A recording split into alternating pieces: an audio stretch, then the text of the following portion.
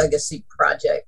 We are thrilled to have with us today Justice Gertrude Torkornoo of the Supreme Court of Ghana, a woman who's had an extraordinary life, and we're so fortunate that she is willing to share her life and her lessons with all of us. Thank you so much, Justice, for joining us today.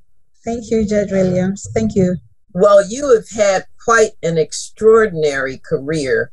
Currently, you're a justice on the Supreme Court of Ghana, and before that, you were on the Court of Appeals, and before that, you were on the High Court. But your story really began in Winneba, the central region of Ghana.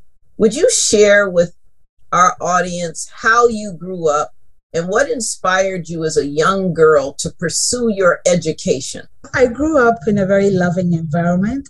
My dad is a retired teacher. My mom was now she doesn't do too much, but she was a homemaker. She was a baker, and she did all sorts of stuff. But it was a very loving environment. My dad admired women lawyers. And so I'm told that from babyhood, he declared I'd be a lawyer. And he watched over the process. He made sure I didn't forget that. He endeavored to get me into the best girls' school. And when in sixth form, I didn't want to go back to the school, I got into the best mixed school in this country, Wesley Girls High School and later Chimoto School. And so I grew up with the understanding that I was to be a lawyer, and I think I liked it. So once I passed my exams, I entered the law faculty and later to the law school. And I don't think I've ever regretted being a lawyer and now a judge. It's a journey I've enjoyed. Yeah, and you said, and I know that one of the things you did when you were growing up, you actually worked with your mom in the bakery. And yes. And so what were some of the lessons in that loving environment, some of the things that encouraged you, because it was not an easy road. There were not that many women at the university or at the law school or really in the courts. So what helped inspire you? What words of wisdom did they share with you that helped you through the years? I think that a basic part of Ghana's identity is that the women are workers. Even if they are not in formal employment, if you went into our markets, it's teeming with women. So in the environment I grew up, women were either teachers or nurses or administrators or homemakers like my mother, bakers, but everywhere you found women and they were working. Second, in the law faculty, we had Professor Kwenye here. We had, who is known for her work on the International Criminal Court. We had, I remember Professor Yalakam. There were many women, you know, not as many as the men, but there was a presence of females that didn't make you feel intimidated as a woman. And I must say that I've hardly ever been too conscious of being a woman. I went to an all-girls school, which I said was one of the best girls' schools in this country. And we were taught that excellence was a way of life. And so I would say that one of the lessons I picked up is that if you allow a person to grow up in an environment where they didn't feel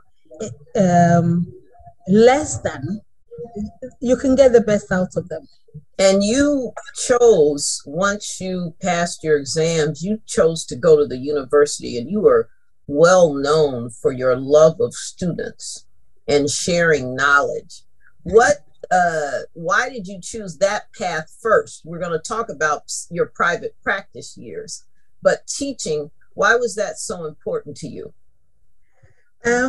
Once again, it may be the influence of my father, but my father is a retired director of education. In fact, we lost him this year, a few months ago. And we buried him on the 3rd of September. And he was huge, and he towered in my life, not because he was overbearing, but he was loving, he was there. And so I suspect that, and actually when my parents met, both of them were teachers. My mom was a primary class 3 teacher. And it's after marriage, when she had 4 children in quick succession, that she left the classroom. And so I think that being a teacher's child, growing up around school compounds, and also appreciating the power of learning, maybe that's what has always drawn me to being a teacher. And that's something that you and I have in common, because both of my parents were teachers. Lovely. And I Lovely. teach once I became a lawyer and a judge. And I know one of your jobs in law school, and we're going to talk more about your next step, private practice, you interned for FIDA, working for FIDA, the women's rights organization. Why did you make that choice? This was actually right after law school, during my national service. And I thought it was exciting finding all these women lawyers. They were very inspirational. And so it was exciting. And then the work they did, it was a legal aid clinic. You got to meet all these underserved women who had what society would have thought were petty problems, but were real issues. You know, ladies who needed men to pay up for maintenance, ladies whose stall were being taken away in the market. And I think I had a great time at FIDA, and getting to know people, farmers, kinky sellers, and it gave me, I must say that it was one of the best times of my life. I had all these inspirational women above and around me, and then I had a client. It was an excellent mix. And I was going to say, like you were saying, meeting farmers and women in the market and being engaged, that has helped you as a judge, hasn't it? Absolutely. Absolutely. I think I've never forgotten who is important. And I think that the most important person in the community is the weakest, the most vulnerable. And that is why excellence is important to the dot.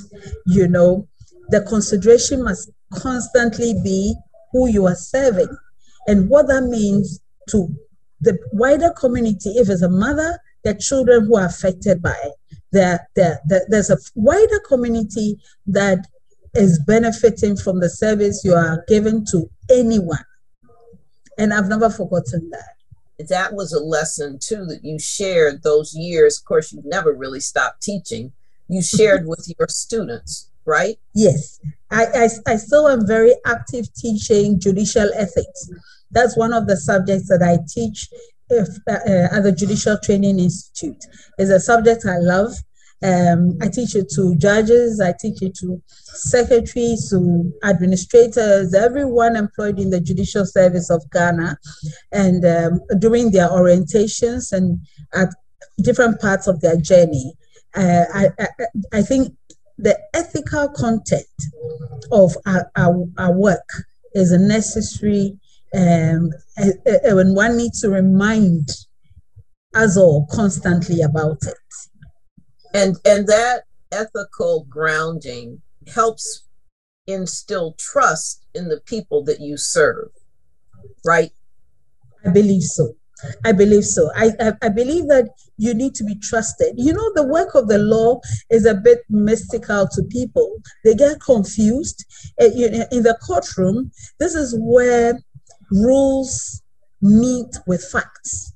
And sometimes a person may lose a case, not because in substance they don't have a good case, but because a fraction of time, there's a horrible technical mistake. And somebody has been reckless enough not to have filed the suit within time. And in that context, it's necessary to let the the stakeholders know why, what happened, why did you win, why did you lose, and so this is why I am very committed to the constant conversation around ethics. When you're a judge, you have to be aware of your boundaries. You are always on display wherever you are. Your behavior is being measured